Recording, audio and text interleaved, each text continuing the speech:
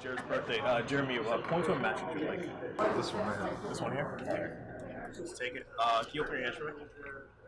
Alright, so take this here.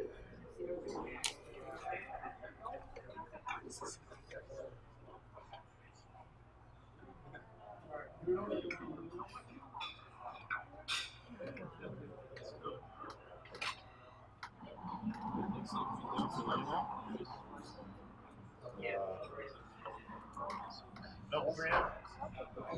No, open it. Oh, wow. Oh, you want to show the camera? It's burnt.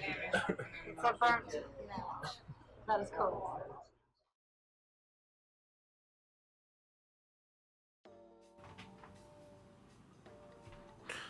What is up, guys? Yeah, I know it's been like over a week, and I've been working on this one video about a magician that I admire, and he has a very, very interesting backstory, and this dude almost lived to be like 100, so he has a lot of backstory that I'm going through, and I want to make a video on him, but that's going to take a long time, so I guess I'll just show you guys how to do this little matchbook trick, which is the second trick that everyone wanted to learn. This trick is so easy, but first, it is extremely dangerous. And it's not due to just a fire.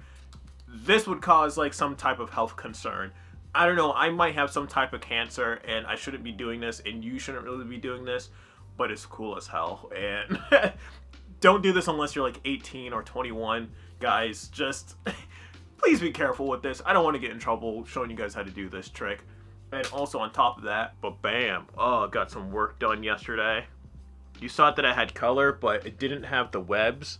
I got the webs done yesterday. They're white because they're based off the Maguire tattoo, the Tobey Maguire, same Raimi. And God, I love it. It also added more depth. You can also see it's very swollen and covered in a lot of aquaphor. But enough talking about myself, guys. Let's get right into this tutorial. Marla, the big tourist. Her lie reflected my lie. And suddenly, I felt nothing. I couldn't cry. So once again, I couldn't sleep. Now guys, this is super easy. All you're gonna need is a single matchbook. You could do this with like a box of matches. It's totally possible, but you just can't really do the reveal at the end. You probably can, but it's not really worth it. You're better off just doing it this way. Now you can buy like a pack of like 50 on Amazon, and super cheap. Now all you got to do beforehand is that you're going to take one of these brand new ones. Like a new pack is going to look exactly like that. All you're going to do is that you could remove one of these and burn it, but my way of doing this is that I like to take a lighter and burn it this way. So I could take a match from the other end, strike it, and you want to pull this back as far as you can away from the other one because you don't want to burn these. So I just take it here, they connect. This is literally your setup. So if I'm going to perform a gig, I usually would just take two of these, burn the one in the middle, keep one in my pocket, and keep one in my close-up bag, because sometimes I'll forget this at a table. Sometimes there are like a bunch of them missing. You want to keep it full as much as you can. Now, with this, all you're going to do when you perform your trick, you're going to have this closed. I like to keep it in my inner breast pocket.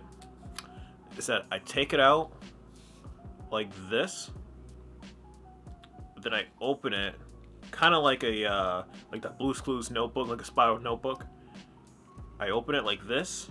Simultaneously, what's going on behind the scenes is that I have my thumb right above the burnt one. I pull it down as I open it just like this. So the entire time, this burnt one is just hiding under the thumb the entire time. So this is what the spectator sees. So if I were to do that again, I open, find the burnt one, and I flip this all the way around. And now that burnt one just hiding right under there. And try to make it like your thumb directly under it so it covers the entire thing. You don't want to flash it like this or like that. This is probably one of the hardest tricks to mess up. It's very easy. So you're just gonna hold it like this. Now what I used to do is I would used to tell someone take one out, and this it's very awkward because the human tendency is to just go in and then grab. They think they could pull it like this, and now you're playing this game of what do you call it? It's like a Chinese finger trap. It's like you're both fighting each other. What I just say is that I say point to one, so it feels like a free choice. The choice doesn't matter at all. I just say point to one, and they could point to this. You just want to drag it to the side, pluck it right out. Now the way you want to close this is you want to close it just like that, and then close it this way. And what that looks like from behind is that your thumb is covering it. Your thumb's covering it. Now you're gonna come in like this and close it just like that. And you could slip this in to lock it so it doesn't pop open and they see it. You could close it just like that. Now, the way how I kind of distract them, because I could literally do it right in front of them and they won't see it, but to make it a bit more deceptive is that I would look up at them in their eyes, or I would just say, hey, are you right-handed or left-handed? And with that gives you enough time to like just close it. You can literally, like, if you do that and say, are you just right-handed or left-handed? And if they look up at you, you could probably do it that way. But I would say, do it how I showed you, like this. Say, look up at them, say, hey, are you right-handed or left-handed? Once they do, tell them to open their hand just like this. Once they open their hands, take the book, you're gonna take the match. Now, this is a timing thing. You're gonna want to do this like in a area where you could strike matches, but you don't want to do this outside, especially if it's a windy day. This will not work at all. You're going to want to strike. There's all that smoke that comes out of the match. You're gonna see a bunch of it. Once it comes out, you're gonna want to inhale it through your nose. And you don't want to make it obvious. You don't want to go, you just want to like just sniff it. And don't react. You're going to want to practice this a few times because it's very harsh the first time you do it. Because it's basically, you're just inhaling smoke and a bunch of this, like, carbon dioxide. I don't know what it is. I'm not a scientist. But you don't want to do this too much. There are times where I did this way too many times. And I sound like a smoker. Yeah, you got any chocolates? Yeah, sometimes I'll sound like that. But you just want to do this, like, probably like 5-6 times. And, like, one night. And that's it for like a few weeks. And like if you have another gig, like 5-6 times, and that's it. You don't want to do this too much. You want to take the match here. It's pretty simple. Spectator has their hand wide open. You take the matchbook and the match. You want to aim this directly under your nose. So, easier if I show you sitting down. If I take this, you're going to see that smoke come up. Once the smoke comes up, I'm going to inhale as much as I can. So if I take it here, you're gonna see the smoke.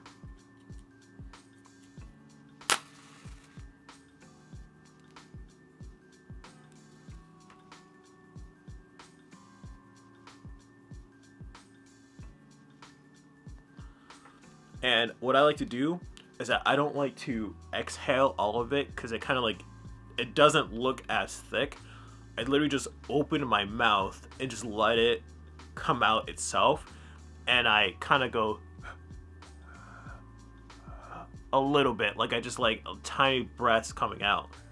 And you don't want to do it as close as I did because I just burnt the shit out of me in my nose and everything. Oh god, yeah, this is not fun doing. It's not healthy. What you want to do? Spectator has their hand open. Now you're going to strike it inhale that smoke. Now they have their hand open. What I do, I literally just, as this is burning in my hand, I literally just take their hand, whatever's open, I place this in their palm, and I roll their fingers right over it. So if I had a spectator, it would look like I'm placing it right into their, I would literally put it in their hands, and I'll just do this. Because I want them to hold on to it. I don't want to just place it into their, I want them to actually hold on to it so that it doesn't look like I swapped it out or anything. And I won't touch it for the rest of the trick. Now, you're kind of paralyzed at this point because you can't speak, so you have to kind of like pantomime, or like you gotta instruct them with your body movements. So you place it right in their hand, you wrap their fingers right around it. Now this is still burning in your hand. Now what I'm gonna do, this is a piece of psychology. I'm going to take this burnt match here, you're going to show it to everyone for a quick second, and it's still burning. And you want to do this quick because it's going to burn, it's going to go down, it's going to hit your fingers. You don't want that to happen.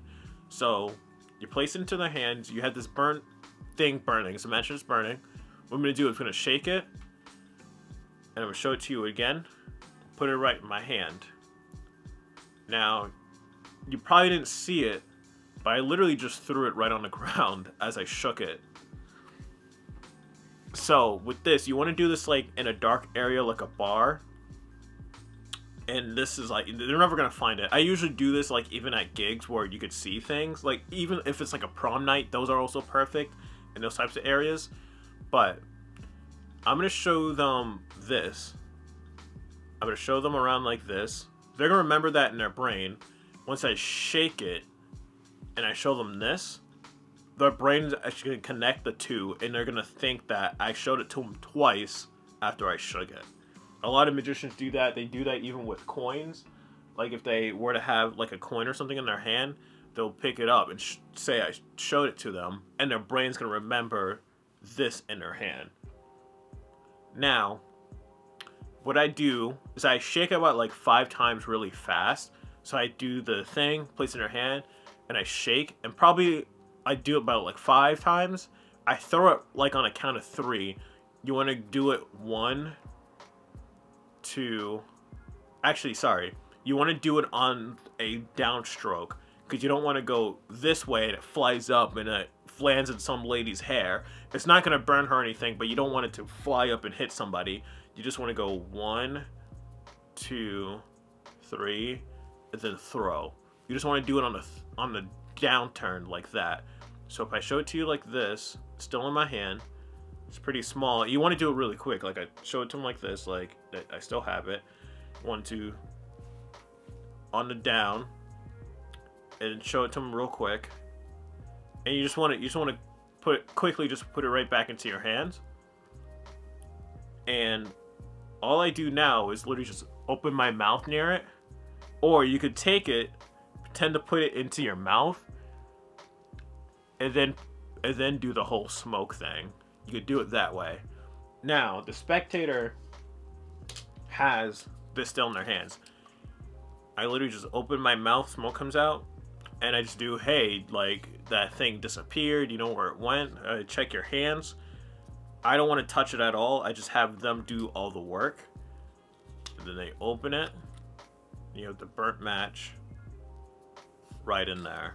And yeah guys, it's super easy. And yeah guys, that's really all there is to it. It's super easy, doesn't take that much to learn, super cheap, but the only thing that it's going to cost you is probably going to shave off a few hours of your life every time you do this, because I'm already feeling kind of like sick of my left lung is just like, bro, what the fuck. So guys, do this very sparingly. Do it if you're an adult. Do it if you're old enough to like pay your own insurance, or if you're still under your parents' insurance and like you don't live with them.